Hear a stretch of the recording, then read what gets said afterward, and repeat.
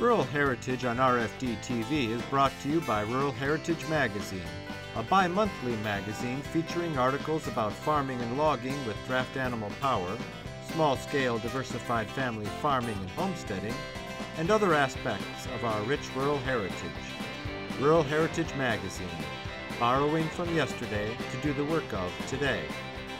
For subscription information, please call 319-362-3027 or order online at www.ruralheritage.com. Hi, I'm Joe Mishka. Welcome to another episode of Rural Heritage TV.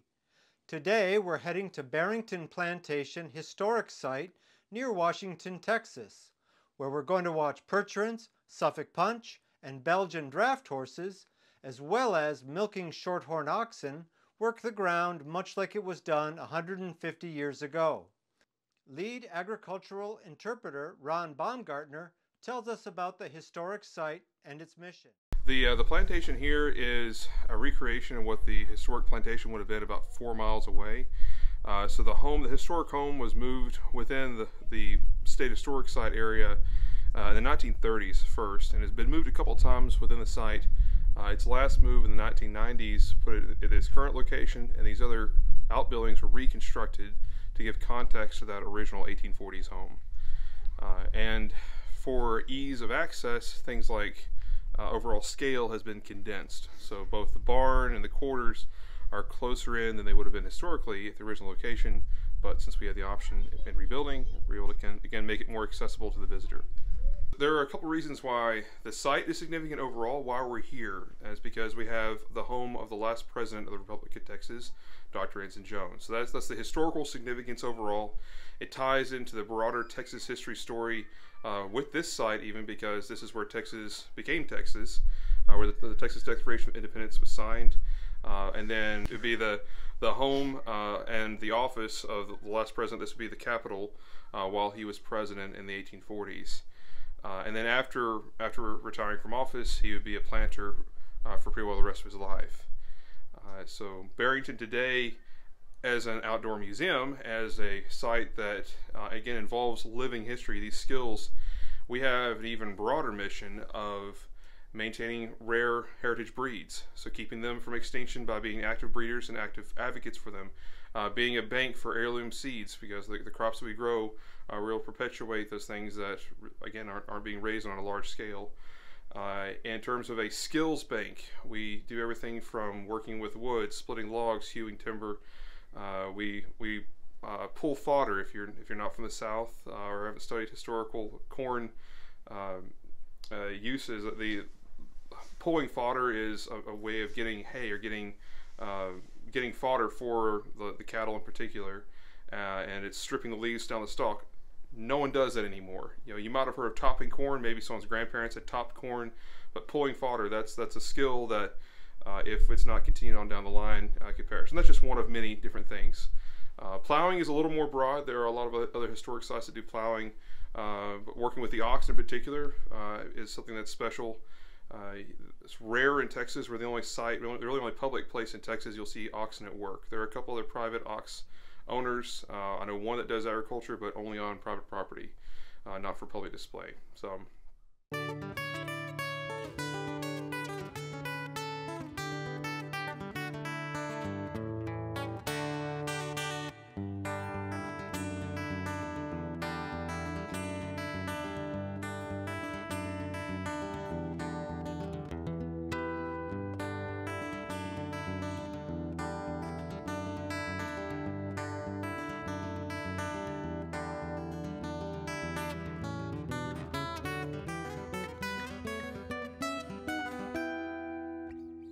Hi, I'm Debbie Halford. I'm secretary of the Texas Draft Horse and Mule Association.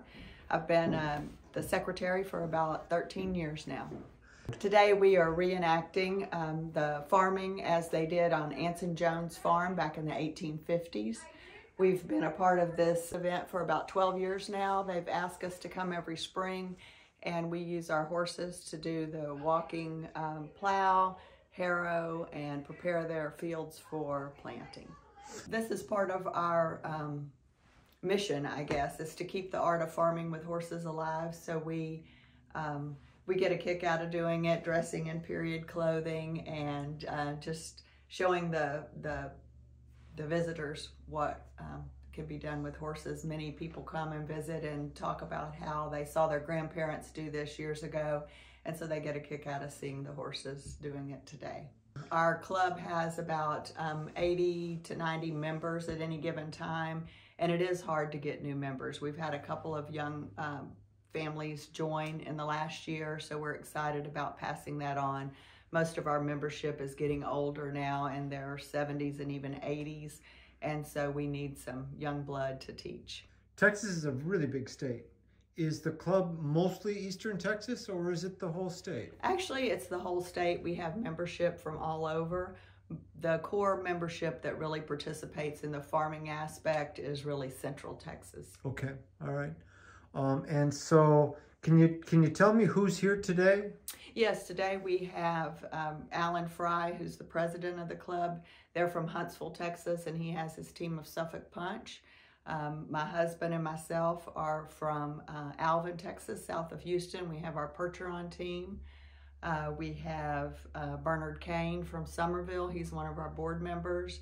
Rodney Reed from Ledbetter, Texas. He is a longtime member. He's actually the only existing member that was part of our club in 1983. We're celebrating our 40th year this year.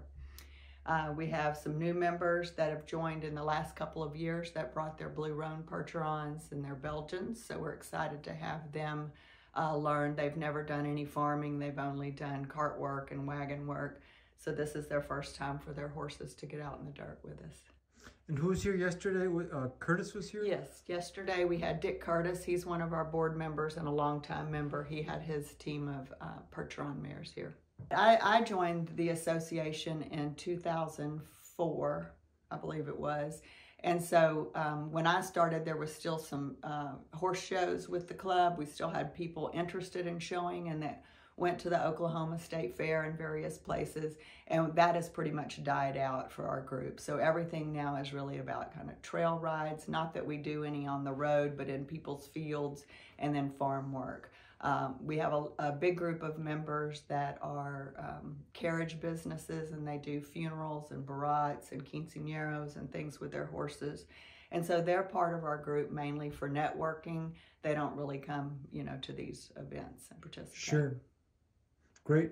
It's easy to join, I'm guessing. Yes, it is. We have an annual membership, $20 a year for an individual, $30 for a family, and it's just calendar year. We usually have about 9 events a year, and over the summer months, it's too hot in Texas to do much, so everything's in the spring and in the fall.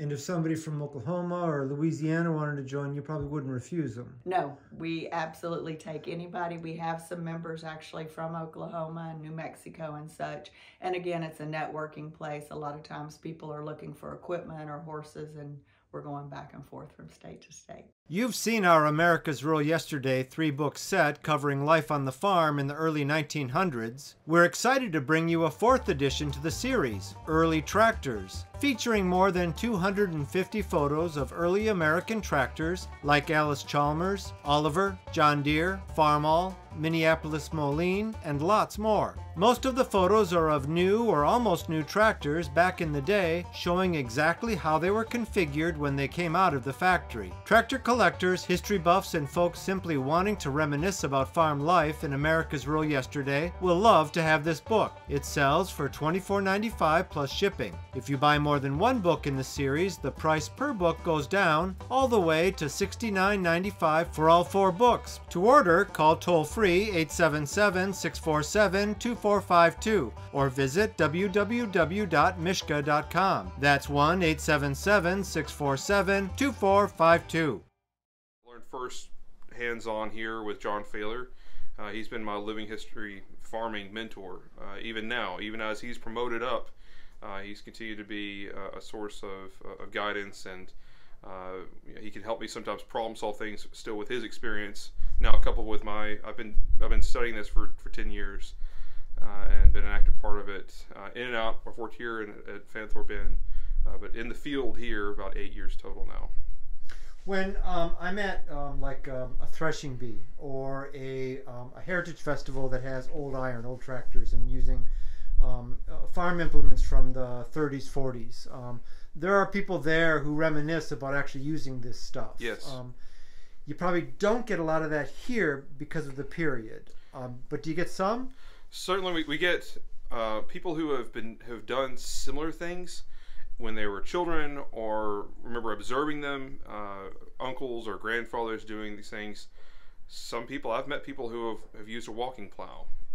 We just had someone this last week that spoke about using a walking plow as a child. That's pretty far back, because again, we're getting to an age that tractors have been in the area for close to 100 years at this point. And so we do still have folks that talk about some of the other agricultural activities, like picking cotton, but it's a little different. Maybe they're picking with a long sack instead of the baskets, but still a lot of common things there. But there are a surprising number of people that are familiar with draft animal work, not oxen per se, but seeing mules being worked. That's kind of the last edge of agricultural use use of draft animals in agriculture is mules. I mean, oxen kind of passed away earlier than mules are the last ones really to be used extensively. My wife's grandfather, I had a chance to speak with him about using mules and a turn plow and working in a cotton field. They would use the mule team to get there 5 miles away, work the mules all day, then use the mules to get back. So those stories are still out there. That's not quite gone yet. You save the seeds from the corn and the cotton and other garden crops to replant for the following year. Right. So we always plant from saved seed for our main crops.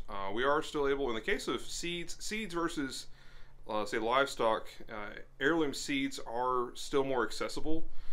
So you still have a broader opportunity to get seeds. Seed banks can hold seeds for a very long time.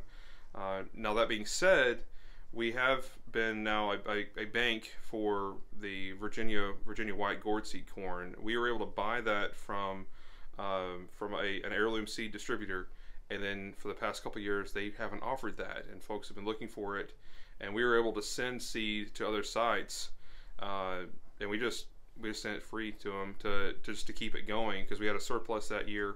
Although we do use it we'll grind it and use it for historic cooking, we don't need 200 pounds necessarily to do that. And so we were able to share that, and there are sites in Texas and outside of Texas that I'm able to grow that successfully from that.